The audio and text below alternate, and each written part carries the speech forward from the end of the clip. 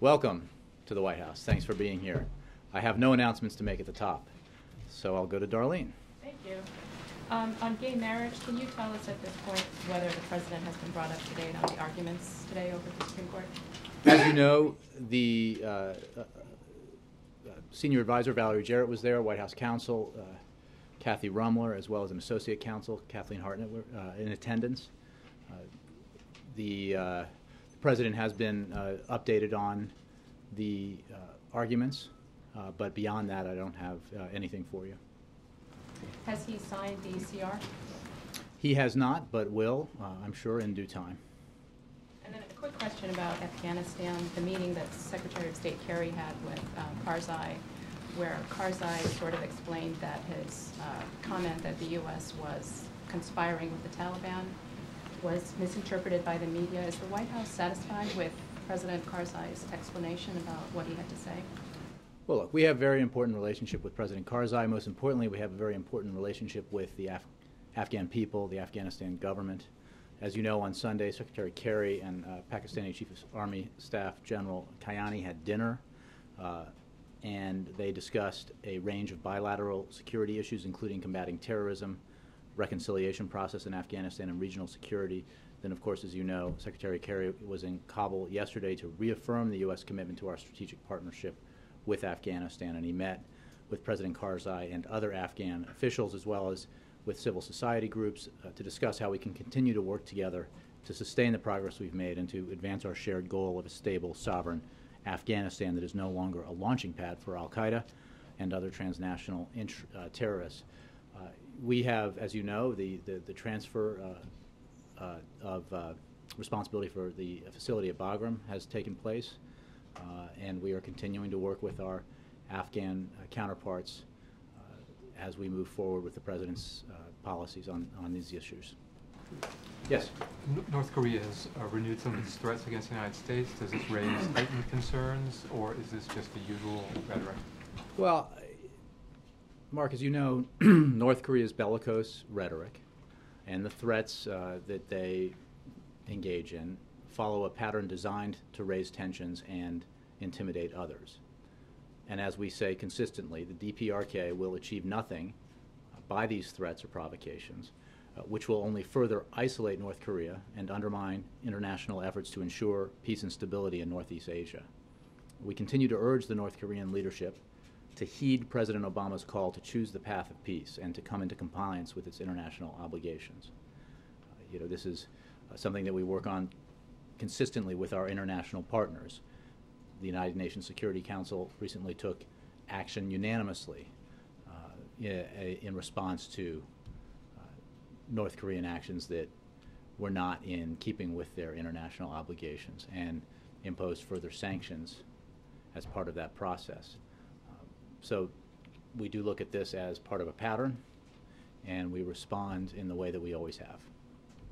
And let's just go back to Darlene's question. Mm-hmm. I know it's early days yet on the Prop 8 case, but some of Justice Kennedy's comments raised concerns that the court might not want to fully engage on this topic. Would this be a missed opportunity to settle an issue that's of great importance to the country? Well, I'm not going to evaluate the arguments today, and I, as everyone, I think, will wait for whatever decisions the Supreme Court makes in the case they heard today and the case they'll hear tomorrow.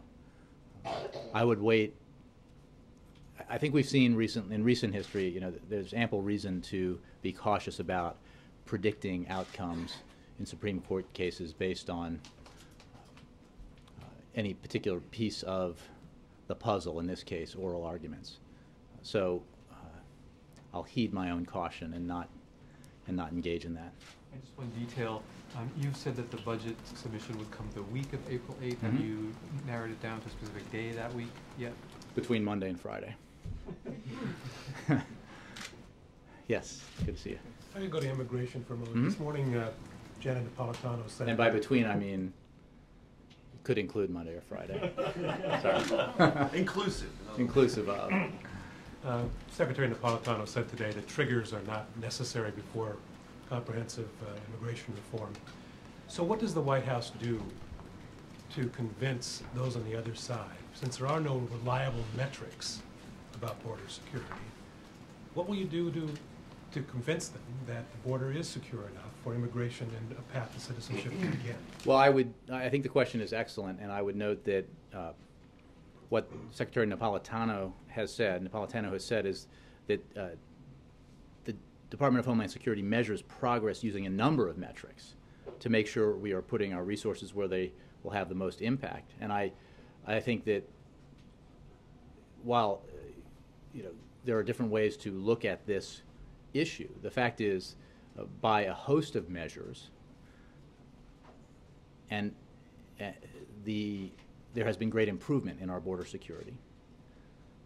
Certainly the facts are there when it comes to the resources that have been applied to border security, the doubling of border security agents, as well as the other metrics that you will often hear Secretary Napolitano or others discuss. So, we look at a variety of measures, and I think you can look at what this president has committed to and the record on border security since he came into office to evaluate his assertion that border security is a vital element of comprehensive immigration reform. That has been his position, and it continues to be. And I would note, and this is something that has been acknowledged by important members of the Senate, Republican members, the progress that has been made on this very important issue, border security. Much of, the last time comprehensive immigration reform was essentially abandoned, some of the issues, one of the principal reason for that was because of concerns about border security, and many of the metrics that were put forward then have been met. The goals and the targets that were said to have to be achieved before we could move forward have been met. So, but this is an ongoing issue. This is an ongoing concern, and it's an ongoing project of this administration, and it will certainly be an important part of immigration reform. Does the White House oppose commissions or certain triggers before a path to citizenship can begin? What we have said, and I'll say today, is that we are not going to judge the bill before it's been written. And we are working with the senators who are in the Gang of Eight as they make progress, and they've made considerable progress, and that is worth noting. Senator Schumer just the other day talked about where they are in that process and the progress that they've been making, and we were heartened by that. But as the president said yesterday, this is, we have to keep pushing. We have to make sure that we follow through on this progress, and that progress leads to a bill that has bipartisan support and that can be signed by this president. And we're not there yet. Progress is being made. It's being made in the Senate, which is where the president hoped it would be made, and we are very much monitoring that process and engaging in that process. But it's not done yet, and I don't want to prejudge a bill that hasn't been written. But if I could just press you on that, it does appear as though that Secretary Napolitano did today prejudge. She said that the triggers are not necessary. Does the White House agree with that assessment? I think what she was saying, and the assessment we do agree with, is that there are a variety of metrics by which you can measure, and we do measure, progress on border security. And these are metrics that others use to measure border security, including Democrats and Republicans in the Senate and beyond the Senate, beyond the Congress. So, we're working with Congress on this, with the Senate on this. Progress has been made. Border security is one of the key principles that the president has put forward that has to be part of comprehensive immigration reform. He has demonstrated his seriousness on this issue, and as has Secretary Napolitano. But it is something that is not a done project. We have to continue working on it. Jay? Yes. Thanks, Jay. Senators Paul, Cruz, and Lee say that they plan to filibuster a procedural vote to begin considering gun control legislation. Is the president aware of this, and what is his reaction? I haven't discussed that with him. I did see him earlier today, but I didn't hear that issue raised.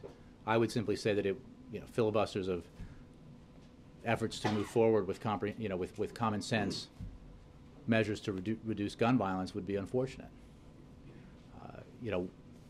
We have worked with Congress, with the Senate, to try to advance the elements of the president's plan that require legislative action, and these again are common sense measures. closing gun show loopholes, that's an idea that has something like 90% support in the United States. By some polls, has a majority of support among gun owners in America, support among Republicans and independents and Democrats. We ought to be able to do this. But it's hard, and we're continuing to work with Congress to get it done. And as you know, a number of pieces of this have been voted out of committee. That is important progress. Senator Reid has vowed that action will be taken on these elements, and that is important progress. We hope that that takes place. I mean, you know, a vote ought to be held on all these elements. That was what the President made clear when he announced his plan. It is what the American people deserve. It is what the victims of gun violence deserve. Do you think? I mean, I don't think to tell the families of those who have lost their children to gun violence that bills like this might be filibustered, I don't think that would be welcome news. Do you think you would be able to overcome that 60-vote threshold? I don't have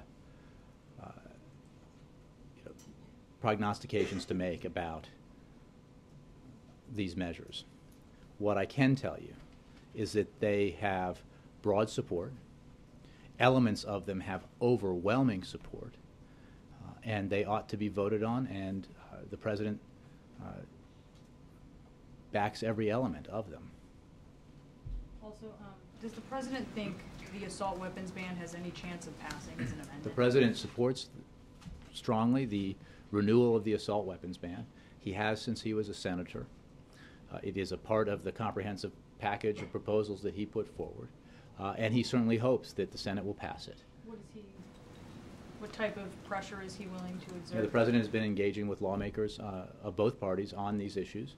When he has been having conversations with Democrats and Republicans, much of the attention has focused on fiscal and budget issues in the reporting, and much of the conversation has been devoted to those topics, but they have also included conversations about comprehensive immigration reform and moving forward on gun violence measures. And that will continue, as will our staff interaction with Congress on these issues. And the President, you'll continue to hear the President in public discuss the need to move forward on these important measures. Will he really twist arms, though, particularly with members of his own party? I think he has and will continue to make clear that this is a measure that he believes ought to pass, that it's a common sense measure that would not, and this is true of everything that's part of his plan, would not take a single firearm away from a law-abiding American citizen, that respects entirely the Second Amendment rights of the American people, Second Amendment rights that the President supports, but which, as all of the measures do, as a package, would help reduce the scourge of gun violence in America, which is an objective that he believes is non-political and non-partisan, because the victims of gun violence in America are not Democrats or Republicans. And as we have learned, they're often not even eligible to vote. Yes? It appears that background checks are the center of gravity in this legislative debate, and I wonder if the White House believes it's a false construct on its face, both politically and from a policy perspective, that background checks require a federal registry. It is not our position that... Is it a false construct? Do you not have to have it? I don't know. That may be too clever for me to answer. I think the fact is that the existing system, this is something that I think is misunderstood by those who don't follow this issue closely. There is a background check system. What the President believes has to be done, and what the efforts underway in Congress hopefully would do if passed and made law, would close the loopholes in that system, make the system comprehensive so that it is most absolutely effective as effective as it can be in preventing weapons from getting into the hands of those who should not have them. That's the purpose of the system, and it is this idea is supported, as I said earlier, by a huge majority of the American people of all political persuasion. So you are aware that being injected into this debate is either assertion or a fear that a registry has to be accompanied for this to be effective. And I'm curious, we do not believe that. Whether you would describe that as a false construct or not, we do not believe that. That is not what would happen.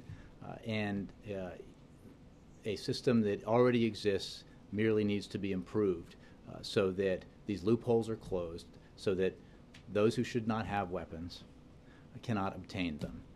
That is the purpose of this legislation, and it does not involve registries. It is simply a background check system that would do in full what the system already does in part, which is, in a very simple process, ensure that those who don't or should not have weapons cannot obtain them. And that would apply to private transactions as well. The position is that the loopholes ought to be closed, all of them. I'm not going to get involved in the specific negotiations underway right now. This is obviously a topic of much discussion among those in the Senate who are engaged in this process. But we firmly believe that this element of the President's package is very important and that it ought to be passed, as should all elements. This one in particular has enormous support among the American people. It is on its face a common sense measure, and we hope it moves forward. I want to follow up on Jim's question on immigration, because you mentioned some of the metrics or ways that people thought about measuring things in 2007 when the bill fell apart. Are you saying that those are acceptable means of measuring and maybe by certain standards have already been met as far as border security? I'm simply citing what some lawmakers, including Republicans, have said about the goals that were asserted by some back in that previous debate and how they have been met when it comes to some of these metrics. It is a fact that we now have nearly 22,000 personnel along our border. That's an all-time high. And they are deploying unprecedented levels of technology in the effort to make our border more secure. And there are just a variety of metrics that DHS, I know, has discussed and provided to reporters that confirm the progress that has been made on border security issues. We want to... 2007 standard, the border's already secure. No, I think that what I would say in echoing some lawmakers is that much of what was put forward as necessary back in that debate has been achieved. I would not suggest, because the President would not support this proposition, that we do not need to continue to do everything we can to make our border more secure. And the President is committed to that. That's why it's a key element of comprehensive immigration reform. Secretary Napolitano is committed to that. We are working every day to take necessary measures to improve our border security. And that's part of the discussion right now on this important piece of legislation. Lastly, on the CR, whenever the President signs it, what is the takeaway from the White House on the fact that he will sign a CR that in large measure puts into law for the second time the sequestration and perhaps casts a shadow over future years? Because the sequestration is there, and there are those who look at it now and say this is part of a new normal. Well, the CR does not put in, the CR simply extends budget levels in keeping with the previous budget agreements. The sequester stays into effect. It doesn't alter the fact that the sequester is being implemented in keeping with the law. There is no question that we believe we should not have come to this point where sequester would be imposed.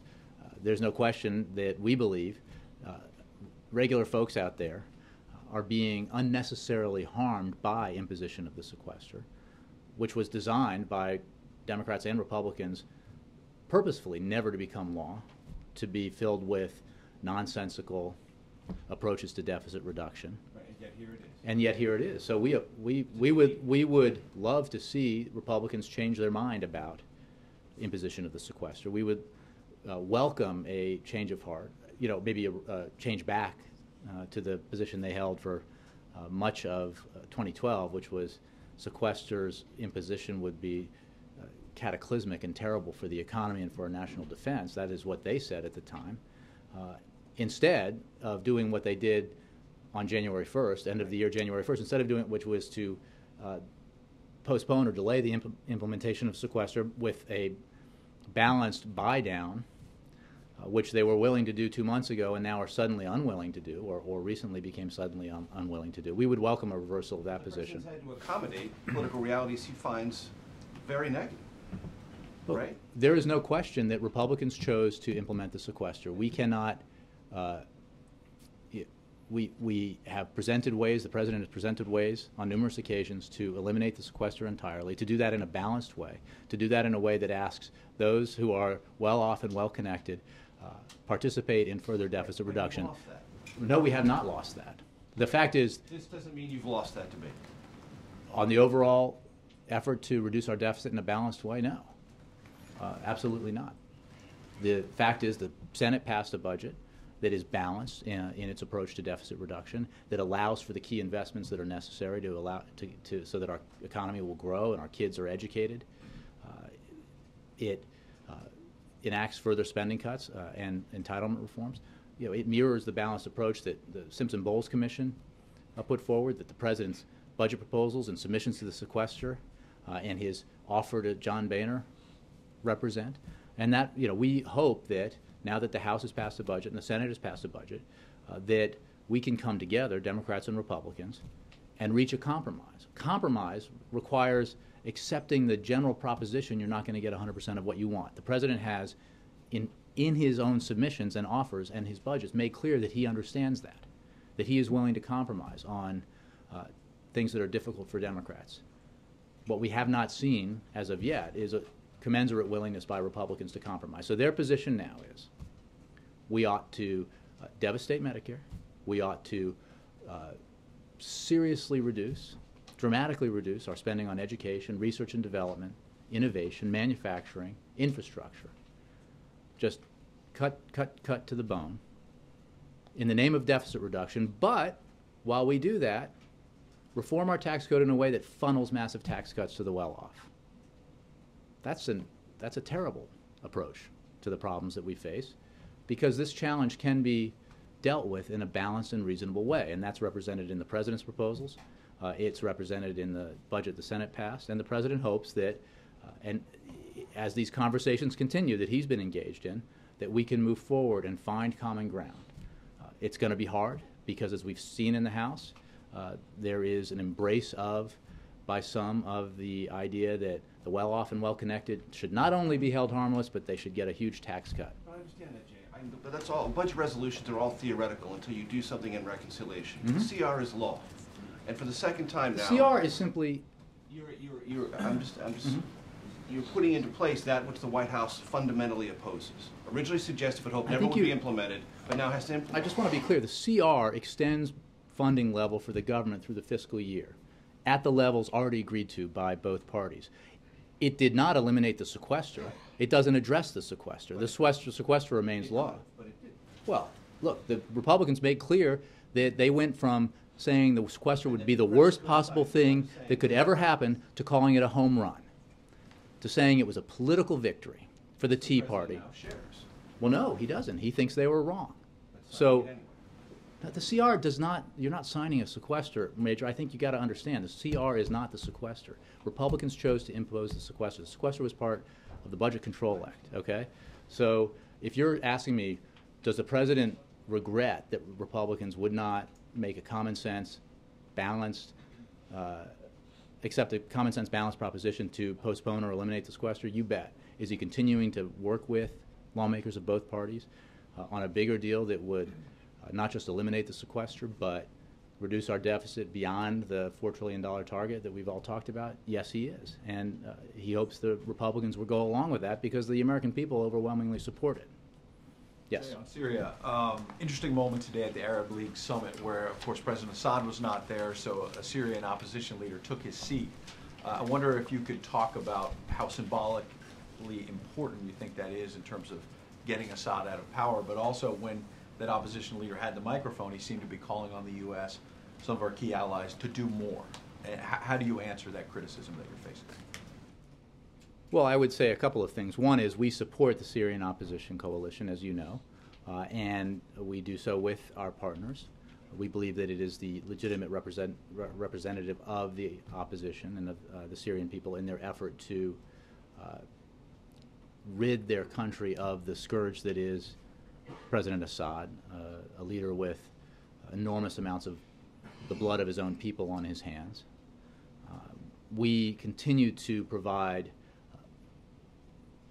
an exceptional amount of humanitarian aid to the Syrian people, the largest amount, I believe, of any country.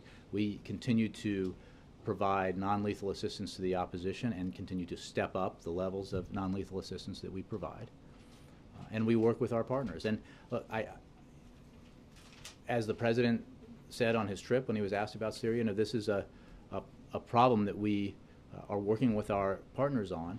It is one, when it comes to our policy, that we are constantly evaluating in terms of what steps we should be taking to help bring about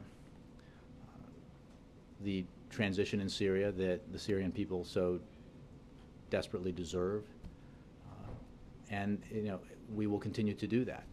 The fact is that, again, we have provided an enormous amount of humanitarian assistance. We are assisting the opposition, and will continue to do so, working with our partners. On that trip, he was obviously in Jordan, and since he's returned from Jordan, there have been reports, and there's some conflicting information about whether or not the U.S. is training the Syrian opposition inside the boundaries of Jordan. And the question is whether we're directly training the Syrian opposition or whether we're training the Jordanian forces to then train them. Can you clear that up? Well, let me say that we have always been clear that our non-lethal assistance to the Syrian opposition includes equipment and training to build the capacity of civilian activists and to link Syrian citizens with the Syrian opposition coalition and local coordinating councils. So I can say that much.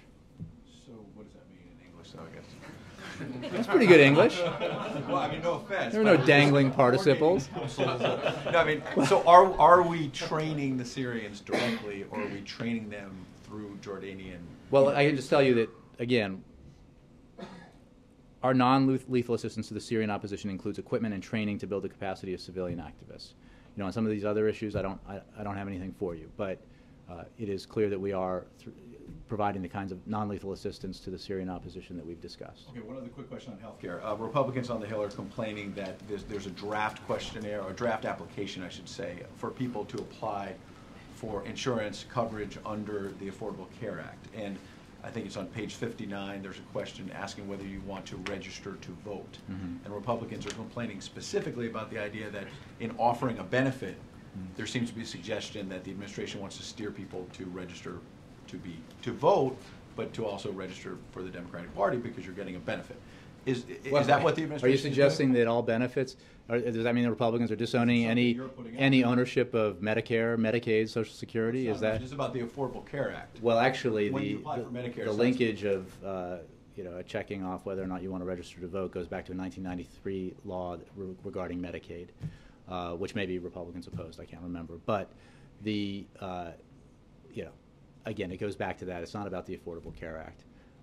As a separate measure, I'm not sure that it's such a terrible thing that people might want to register to vote, but I think this predates the Affordable Care Act. Yes, sir. Peter. Back to Syria very briefly. How do we know that the aid, humanitarian or military, in any form that's coming from the United States is going to the right people, is getting to the good guys in Syria right now? Well, obviously we monitor this closely. In making our decisions about the kinds of aid and that we supply and who we provide it to, evaluate just these questions. But we have, when it comes to the Syrian Opposition Coalition, we obviously have recognized that organization and work with our partners and directly with them to help them unify and to provide non-lethal assistance to them. But I mean, this is a question, I think, as we going back on this issue in Syria that we've talked about in the past, that we have to make these evaluations all the time. And do we presently have people on the ground inside Syria helping vet those opposition members to determine groups to see exactly who should be recipients? Not that I'm aware of, no. Let me digress very briefly. I want to ask you a question, given the fact that the President is a big college sports fan, and now we're heading toward the Sweet 16. This is the first year where basketball teams have been disqualified for failing to meet academic requirements. This year, one of the teams that failed to make it was Connecticut because it didn't graduate, approaching 50% of those necessary to graduate. So would the President be willing to endorse efforts to raise the minimum academic rate, basically the minimum graduation rate, higher to 60% or something like that? It's a fascinating question, and I don't know the answer to it. I haven't had that conversation with him. I know he believes strongly in the need for student athletes to be students, But I don't, beyond that, I haven't had a conversation with him about that particular proposal. I guess the question then to take for consideration, I'll pose it to you again soon since we'll have plenty of time to talk basketball, is the gist is right now, if you have 50%, that's viewed as sufficient to play in the NCAA tournament. Does this White House support efforts to try to make it higher than that? Again, I wouldn't want to guess whether we have a position or what it is. I can just tell you that the President in general believes that you know, it's important for student athletes to be students and not just athletes. Roger. Thanks. Back to immigration and guns for a moment. You said a few minutes ago that... I'm driving them away. Or maybe it's you, Roger. I don't know. You said a few minutes ago that you'll continue to hear the President in public on these two issues. Can you give us a little sketch as to what's planned the next several weeks on pressing immigration and guns? No. I can just say that I have no scheduling announcements to make, but the President has made clear... Trips to the Hill again, one-on-ones?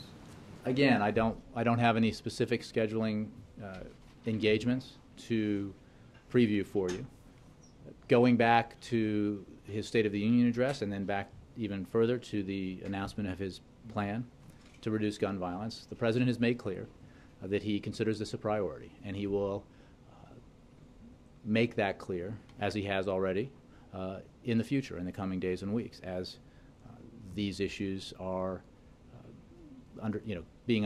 as these issues are considered by the Senate, and hopefully move forward in the Senate. So beyond that, I don't want to preview anything for you, but you can be sure the President will be continuing to discuss what he believes are fundamentally common sense proposals that would help reduce gun violence in America in a way that is absolutely appropriate and that in no way infringes on our Second Amendment rights, in no way would take any weapons away from any law-abiding citizen. And he believes that we ought to move forward with those measures, and we are working with the Senate as they consider them. The event in court on Friday is on the economy, but could he conceivably touch on these two subjects as well? Well, I'm not going to preview that event or the President's remarks. I would just say that in coming days and weeks, as these issues move forward in the Senate, the President will want to make clear his support for common sense measures to reduce gun violence. Yes, Alexis. I can ask about Florida also. Can you tell us whether any members of Congress will be with the President at the event? It's supposed to be at the Port of Miami. I just don't have anything for you on that. When we're ready to provide more details about the President's schedule, we'll offer them to you, but I don't have anything more. Can you at least suggest that it's trade related? Can you help us? I can promise you that when we have more information to provide, that we will provide it. And it'll be excellent. Yes, Steve. Just to follow up on Ed's question, Katib specifically asked for NATO and the US to provide Patriot missile protection for rebel strongholds in Syria. That would seem to meet the test of non-lethal help. Is that something the U.S. might consider? Well, we are aware of the request, and at this time, NATO does not intend to intervene militarily in Syria. I think that a Patriot missile battery, I think, would fall within the definition of military assistance. The Patriot missile batteries that are deployed in Turkey are for defensive purposes only, to augment Turkey's air defense capabilities to defend its territory and people.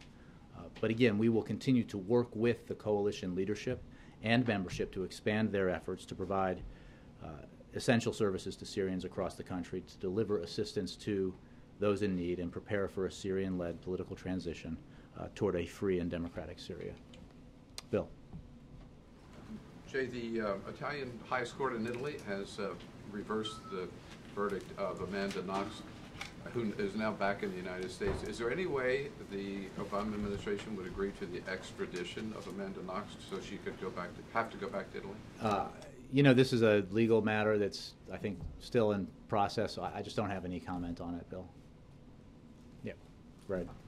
Thanks, Jay. Back on the gun issue, there have been 381 sheriffs, local sheriffs, that have signed on saying that they would not enforce gun laws that they believe are unconstitutional. Would the administration or the Justice Department have any problems with that if sheriffs at the local level or local law enforcement did not enforce whatever gun package did pass? Well, I haven't seen the letters that you reference. I think that as a general proposition, we think that people ought to follow the law. And as a absolute matter of fact, in my view, and I think many others, including constitutional experts, there's not a single measure in this package of proposals the President has put forward that in any way violates the Constitution. In fact, they reflect the President's commitment to our Second Amendment rights. One more. Today, the Democrats for Life filed amicus briefs in 2 cases regarding the HHS mandate. Would you have any comment on that? I don't have anything for you on that. All the way in the back. Yes, sir. Immigration. What's the position of the President on, with regard to the visas for immediate family members, for immigrants who will benefit with any immigration reform? You know, I know that this is an issue that is part of the discussion as comprehensive immigration reform is being worked on in the Senate. I don't have anything specific for you on it. We want to see what emerges from that process. The President's views on this are reflected in his blueprint, which has been available for some time online. But I don't want to prejudge a bipartisan bill that's being worked on before we've seen the language in that bill. Yes, sir. You said you didn't want to get into the business of predicting Supreme Court case outcomes. Should we expect the President to talk about same-sex marriage at all between now and the Court's decision? Well, I mean, the President's views are clear. He made those views clear. Last year, he spoke about, in a press conference, I believe, about the amicus brief that Department of Justice filed, and he spoke beyond that about his own views and how the application of heightened scrutiny, in his view, would mean that there would be no way to write a law that cleared the bar when it came to justifying discrimination against LGBT Americans. So, but it's certainly possible that either in an engagement with in a press conference or some other encounter he might be asked about and therefore speak about it. But I don't have anything beyond that to preview for you. Ann? Can I follow on that? Does the President have any thought about why there's so much interest in this now and so many members of Congress and public figures are changing their minds on gay marriage today? I think it was Jay Rockefeller and Senator McCaskill has changed, Senator Warner of Virginia. Does he have any thoughts on what it is about an issue like this that is really a very dramatic increase in support in public opinion polls in the last year? Well, the President has noted in talking with you about the transformation that's been taking place in American society on these issues. He's talked about his own evolution on these issues. And many other commentators on American society have discussed, I think, in depth this phenomenon, which is a welcome phenomenon. And I think the only comment that we would have about it, we'd leave the in-depth studies to sociologists and others, is that it is a recognition by an increasing number of Americans that gay and lesbian Americans ought not to be discriminated against. And that goes to core principles about who we are as a country. The President spoke about this in his inaugural address, and that section of the address was much noted, and it reflects his core beliefs on these issues. Donovan. Thanks, Jay. I just wanted to get back a little bit to the sequester and implementation here at the White House. Is there further information about that? Like, are people getting furlough notices? And I'll have to check. We were traveling. I'm not sure what updates I have on that. As we've said in the past, the sequester applies to the White House and the Executive Office of the President, as it does to the rest of the executive branch. But I don't have any more details for you. People have been asking about this for weeks. Is there a way to maybe corral some of the information and put it out, as opposed to just getting the question again and again and again, because we're going to keep asking again and yeah, again? we'll see what we can get for you. It's this is when furlough decisions are made, as I understand it, and I would have to refer you to OMB, but about the implementation of an application of the sequester, that then there might be furlough notices or reductions in pay, and I'm not familiar with the details, and I don't think before those things actually happen, and we've seen this in other agencies, that before the notices actually go out, we don't have specific information about when that will happen, because I think those evaluations are being made in real time. Is that it? Thanks all.